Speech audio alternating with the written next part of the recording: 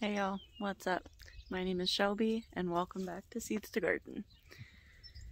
So, per our first video here, I promised you the good and the bad and the ugly, so today's story is a little upsetting, but it is life, and that's life here on the farm, so I wanted to share it with you guys. So we did have an incident about a week ago.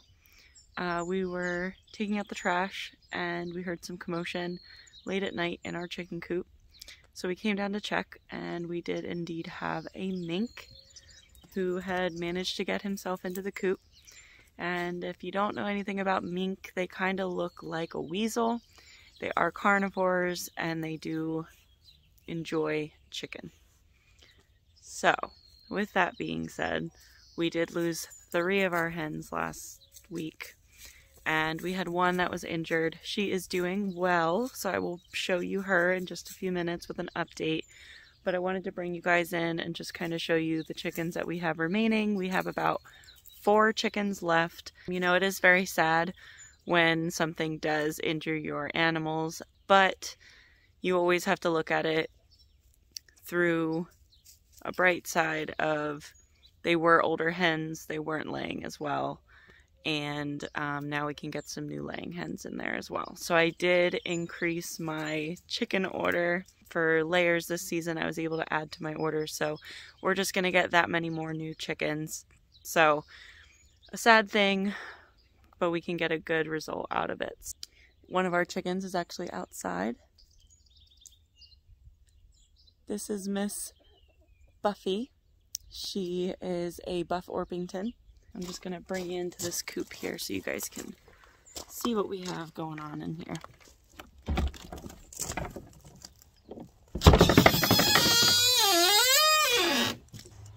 Basically, Mr. Mink was hanging out in our nest boxes when my husband found him. We did manage to dispose of him, so luckily we shouldn't have any return pest problems. We have 3 other chickens that are not in the coop. They have been managing to break out, and I think it might be because of the stress of it all. They're not really sure what happened that night. Well, another part of farm life. I don't know where my chickens are. They must have got out again. So I'll have to go look for them. Stay tuned. I found them. They were out front. Now the fun part comes where we have to catch them. So I'm just going to set you up here to watch this probably funny scenario occur.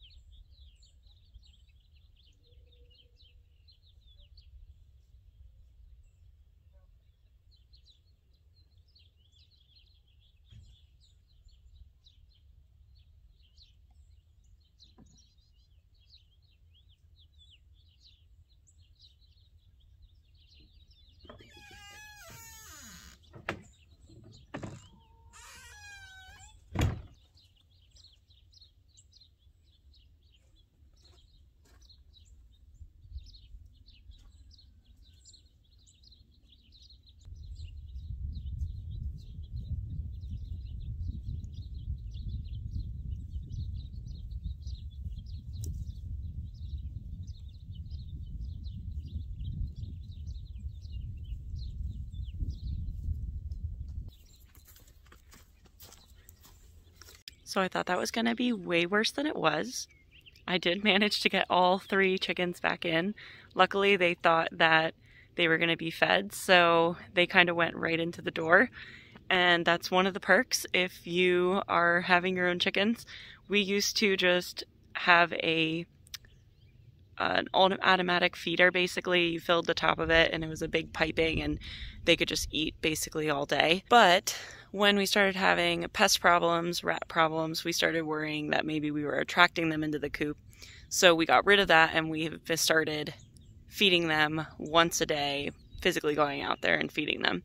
And that is the one perk to doing that, is that these chickens are pretty well trained that if they see us, they head straight for the coop.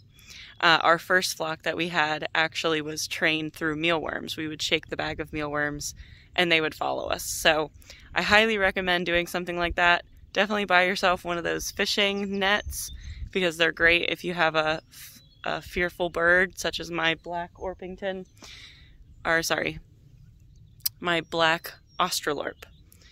She is 4 years old, oldest chicken we have, been here the longest, noticed the longest, but she is terrified of everything. We have never been able to really handle that chicken unless she is completely asleep.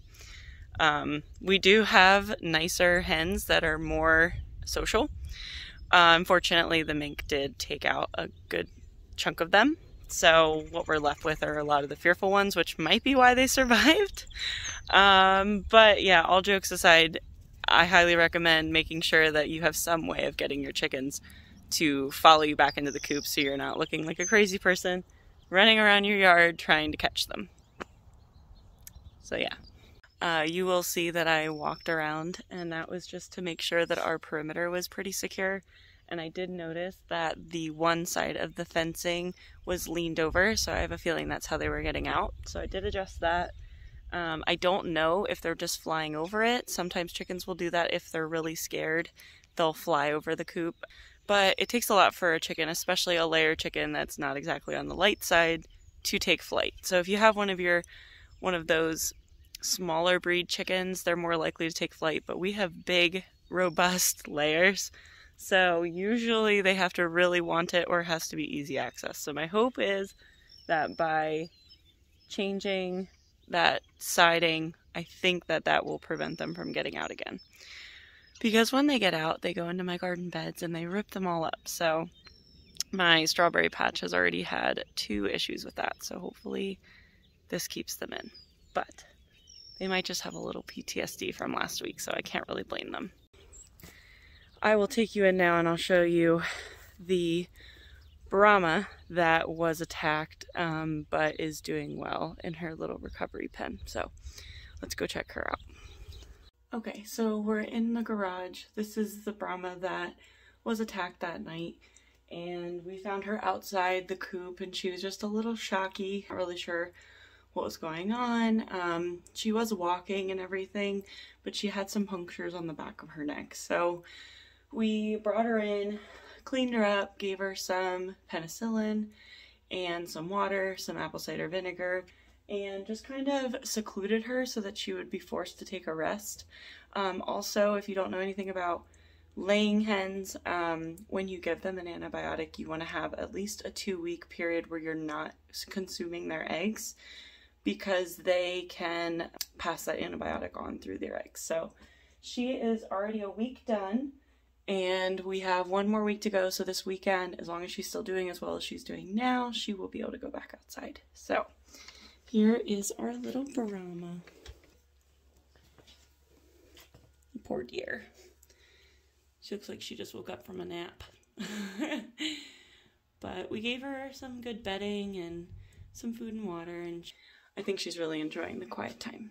So she'll stay in here, like I said, for another week, but she looks good. She's not as shocky as she was. I don't see any infections, so we're just going to put her back out with the flock.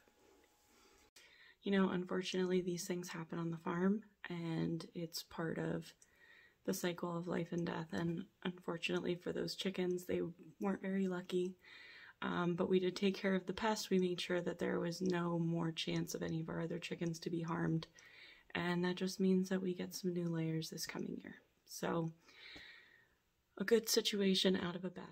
So the last thing I wanted to talk to you guys about before I sign off is that the next stages of our garden planning season are upon us.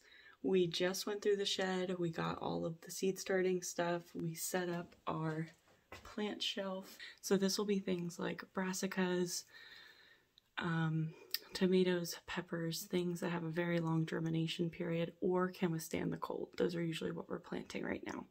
So I'm going to have a whole nother video on seed planting and what to start and when to start it. And I am currently working on our garden plan as we speak. So we have all the seeds out, seed boxes, garden plan is in the works, but I just wanted to let you guys know this makes me excited and ready for spring. Stay tuned for the next video. We are going to be starting some seedlings. Super excited. And until next time, thanks for watching. Bye-bye.